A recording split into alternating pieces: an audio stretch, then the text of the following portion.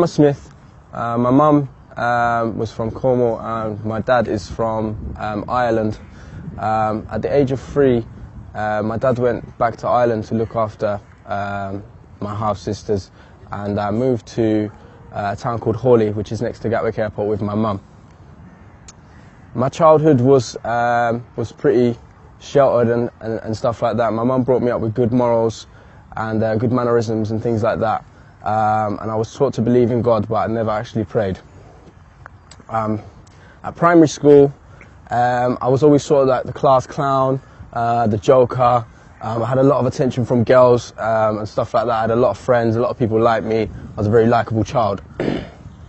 I went to Oakwood School on the Balcombe Road. I was still living in Hawley at this time. At secondary school, I sort of changed really. I become more interested in gaming. I played a lot of games online, and I had really good sort of equipment for my age. I had a lot better gaming equipment than a lot of kids. So gaming sort of took over my life alongside sort of skating and going to the park as well. I was quite interested in skating and BMXing, but towards the end of secondary school, I got more into gaming. So therefore I was hanging around with sort of nerdy people and, you know, just discussing games at school. So I was opening myself to bullying a little bit. The main reason I was sort of opening myself to bullying was mainly just because of the people I was hanging around with. Being into gaming, I was hanging around with a lot of nerdy people, and they were getting bullied. I've always been the type of person that will stand up for myself and, you know, stand my ground. I was always taught that from a young age. So at school, my GCSEs were pretty much flat C's, very sort of straight line, probably due to the fact that I was more concerned with gaming than studying. But my favourite subjects were business studies and graphics. At the age of 16 was when I really began to sort of come out of my shell. My mum decided to move house to another town called Crawley, which was more sort of up and coming, just the other side of Gatwick Airport. It's trying to be, you know, a bit more like London, a bit more westernised. And at this time is when I went to college as well. I was going to college in Reigate, and I took the decision to study business and IT. College is when I really started to come out of my shell. I had a moped. I was, you know, starting to get back into girls and, you know, socialising with people again. Like I said, my decisions to choose business and IT, my mum sort of pushed me towards IT because, you know, I was good with computers and I was really sort of into that. But since getting a moped and going to college and seeing other people, you know, a few different cultures and things like that, mixing with people, I realised I was behind a little bit. So I needed to catch up. So, you know, I really just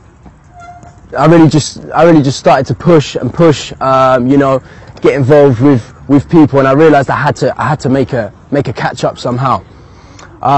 So realising that I had to catch up to, you know, where other more social and more popular people were at my age, I decided to hang around with a bad crowd because I knew that would get me there quicker.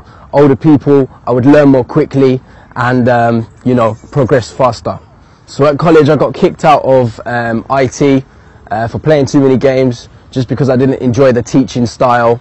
I just played games the whole of the lesson. I actually got suspended for that. But business, I was more interested in it, had my mind going a little bit better. The people that I was hanging around with were also in my class, so, you know, sort of gassed it up a little bit for me. We have fun and these sorts of things. So, you know, I decided to pursue business at university level just because I'd seen all the movies and stuff about university life, and I was really interested in, you know, pushing myself out there and getting myself out there more socially known. So my grades from college, they were pretty sort of mediocre. So that sort of limited my choices into getting into top universities, this and that. So I ended up doing a university course at a sort of higher education college in Guildford, but it was all done sort of through the University of Surrey. And quickly, when I went to that college, I made friends with people that were at the university. Just because I was sort of popular and sort of a very outgoing guy. I would say I was probably one of the most outgoing guys on my course. I was actually made sort of course representative for that uni as well, and I was really sort of out there. out there with it. So studying business at university really had my mind going, and I decided that I wanted to make money alongside doing my university course. At the current time, I had a job sort of in McDonald's, minimum wage. It was all a bit long-winded, and you know, seeing people back in the area that I was from were making more money on the streets. You know, I wanted to see a bit more of that paper. And obviously, university, you get grants, they give you a couple thousand here, a couple thousand there, and I was getting more and more hungry for the money. So I set up sort of a little, I set up a little bit of eBay business. I had a shop on eBay, selling different bits and bobs, and I was making quite a good earning from that. But this is when I started to get involved with street life, because I was so hungry for the money, I just wanted more and more. And I tried making, you know, a bit of money on the streets as well as eBay, and it all became a bit too much for me, really. When I got into year 3 of university, about a term in, you know, it just got too much, and I sort of shut down. I had a bit of a breakdown, if you like, because I couldn't juggle everything at once. Like I said, I wasn't living at uni at this time. I was commuting, and it all just got a bit too much for me. So after suspending my studies at uni, I was sort of left to manage the two things that I was still doing, which was a bit of eBay and a bit of, you know, making money on the streets, and hanging around with a bad crowd. Obviously, having gone to uni, a lot of people, you know, I was quite a very sort of sociable person, and I really enjoyed the sort of social aspects, which sort of led me away from the eBay money and more towards the money I was making on the streets. And over sort of the end of college and the start of university, I'd got involved in drugs, you know, smoking a bit of pot here and there and taking some more hardcore drugs, going out partying, typical sort of uni lifestyle. So, you know, I got caught more up in the stuff on the streets than, you know, staying humble and doing my own thing at home. So now I'd found my feet a bit better. I had a nice bit of paper in my pocket, and my little moped license had run out, which wasn't really a problem for me at the time because my area was pretty good for sort of public transport and stuff. But, you know, I wanted to branch a bit further afield, so I decided to go and do my moped license again. When I went to go do my moped license, the guy informed me that, you know, they were changing the law, and if I wanted my full bike license, now's the best time to do it. And, you know, I was so sort of up on paper, I decided that I'm going to go for it.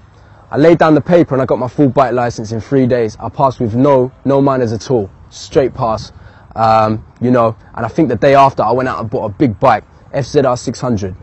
You know, I can do 0 to 60 in about 3.2 seconds, something like that. So, you know, I'm 21 years old, I've got a big bike, and this really sort of put me out there and you know, got me real sort of gassed up.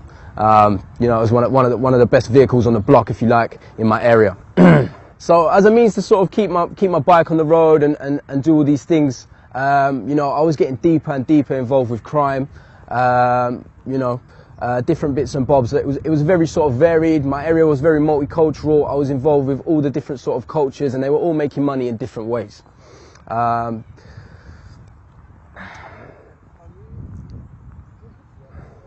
So one day I was on the way to a nightclub. I had, you know, quite a lot of drugs on me.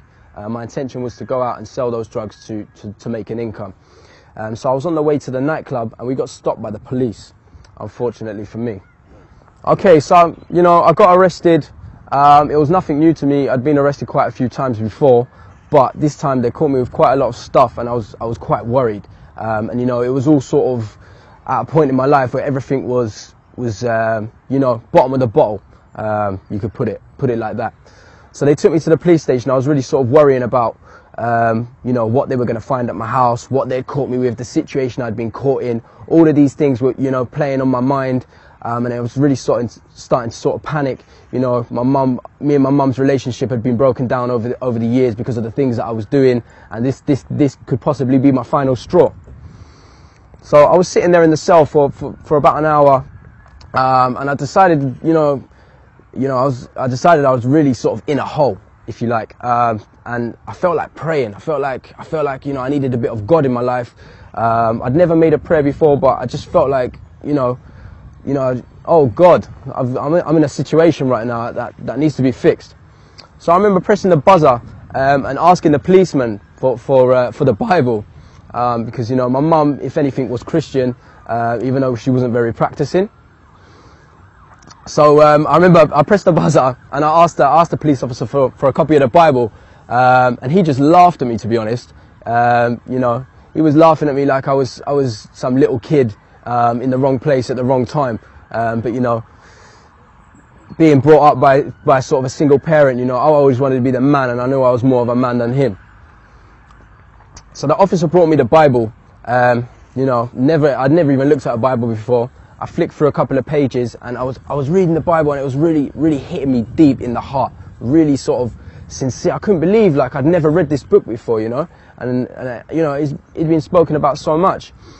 So, you know, I spent that night pretty much, in that one night, I probably read about a third of the Bible, and, you know, it hit me so hard that, you know, I decided to pray that night, and I made quite a few prayers about the situation that I was in. So yeah, I was released on bail, and I had a job in the airport as well. At this time, I was working for Travelex in South Terminal, Gatwick. I remember it clearly. Now, you know, obviously I'd got a sort of a little connection with God at this time, and I remember thinking, I was actually on the way. It was my first day. I was starting Travelex. I was on the way to the airport in a taxi because I was running late, just because I just got out of the police station. Literally that day I started this new job. So I was on the way to my new job in a taxi, and I'm thinking to myself, how can I ask God for help when you know, I don't pray every day. I just prayed when I needed something, when I was in a bad place. So this thought was sort of pondering in my mind. Anyway, I got to the airport and I was walking towards Travelex. I noticed on my right there was a prayer room. So I decided on my lunch break, I'm going to go to the prayer room and check it out. So I went to the prayer room and I decided to pray again, just purely because of the thoughts that I had on the way in the taxi and whatnot, this and that. This sort of become, you know, a regular thing for me. Every day I went to work, I decided to pray. And then I was improving my sort of connection with God.